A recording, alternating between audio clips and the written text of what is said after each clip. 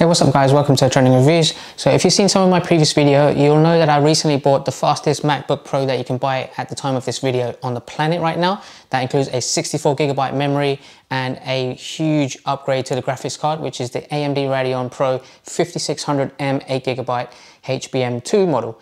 And this is the fastest graphics card that you can get on any MacBook, and it gives you a very enhanced performance in gaming. So in today's video, I'm going to be showcasing using my MacBook Pro as a gaming console. So I'm going to be testing a few things to see how the lag is, to see how the quality of the video is, the images coming through, and just an overall performance review. I've downloaded 3 games right now to test the capability of my MacBook, to see hopefully it doesn't crash as well at the same time, or if my memory is not getting used up, or if the MacBook is overheating or anything like that. So the first game I've got is Asphalt 9, which I've downloaded on the Mac App Store in the arcade section, and then I also have Steam on my Mac as well, and I've got 2 games downloaded on that. One is Shadow of the Tomb Raider and the other one is Dirt 4.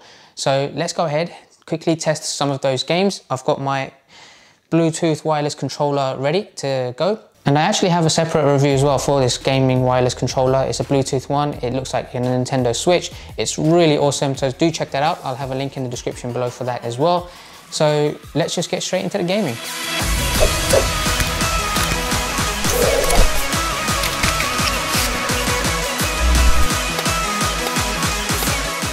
Alright guys, so I'm just playing Asphalt 9, downloaded on the Mac App Store. So let's go ahead and see how the playback is. So far I've just set up everything. It looks good.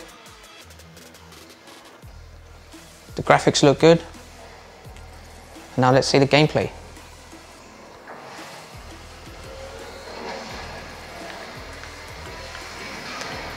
That's very smooth so far.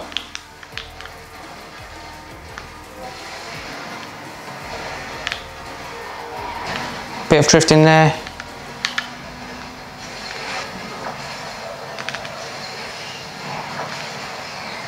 Takeouts. Smooth. There was absolutely no lag. There's a lot of stuff going on right now.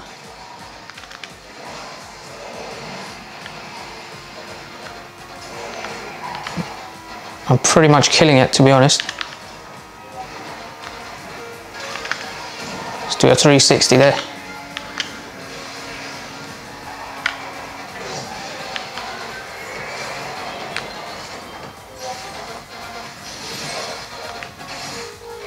That was perfect. This is exactly like I've got a gaming console, PS4, an Xbox. I'm not seeing too much of a difference, to be honest. And from my point of view, I feel like this is playing on an actual console as well, because I have the controller.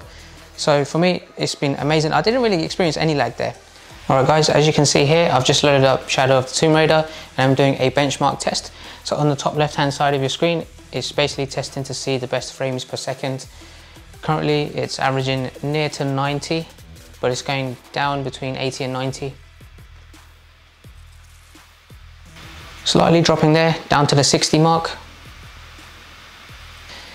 It's between 60 and 70 frames per second right now. Oh, slightly frozen there. Let's wait to see if it comes back to life. A tiny bit of a lag, as you saw. But I think I'm ready to go in and start playing.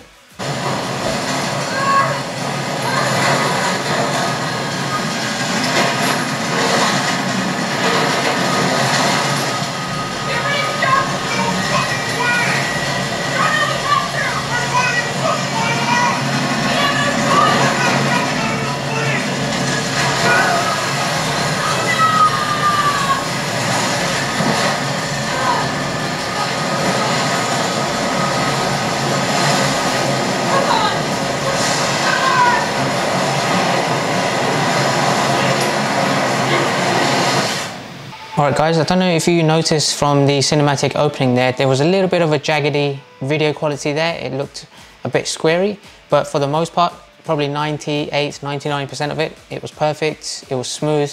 The graphics looked great. And I'm just into the gameplay now. So this is just a short cinematic B-roll footage before I start moving around myself manually. So now let's get into the actual gameplay. He's not done with it yet. They're protecting something. 6 weeks, and still no solid leads on who's leading the local Trinity cell. talked to some people in town. They're excited. There's a VIP coming to the Day of the Dead. Name's Dominguez.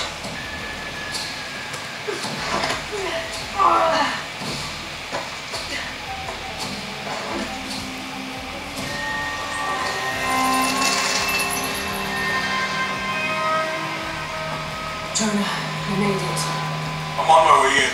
Almost there. So far it's looking great. I feel like the graphics have just exceeded my expectations for a MacBook as well. And I feel like I am playing this on a PlayStation or an Xbox, and I feel like I can't differentiate between a gaming console and this MacBook Pro. So far it's done an amazing job. As you can see, there's no lag, there's no buffer. The frame rate is awesome. The refresh rate on the TV is 60 Hz, but I'm using HDMI cable to connect it directly into my MacBook Pro.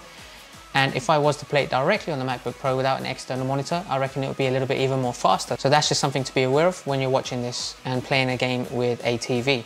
Laura! You gotta get out.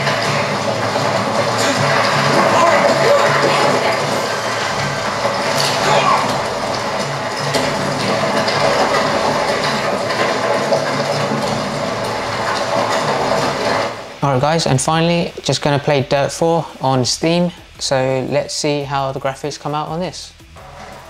So smooth acceleration, no lag, no buffer. I'm basically just doing a test course here.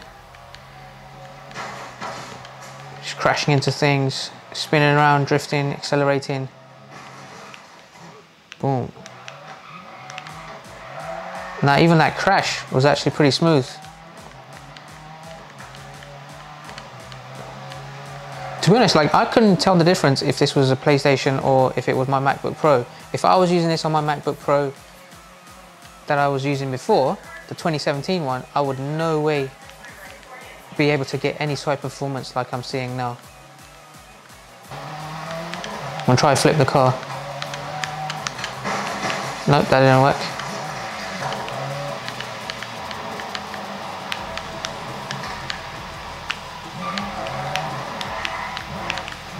So let me try and spin around the camera to see if there's any lag in performance as well. Super fast. This is awesome. I basically just consider myself having a gaming console, and it's just my MacBook. Now I have noticed that my MacBook is heating up a little bit. When I touch it, it's quite hot, so I've put the fans up using a separate app that I have. So that's just something to be aware of, but that's kind of expected when you're gaming with a laptop. Alright guys, now this is the career mode, actual gameplay.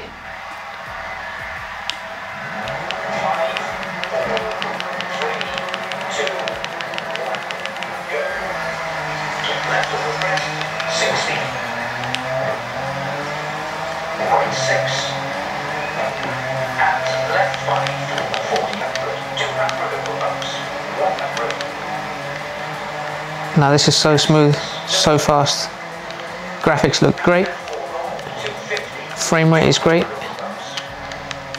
There's no buffer on it. And I'm just rubbish at this game.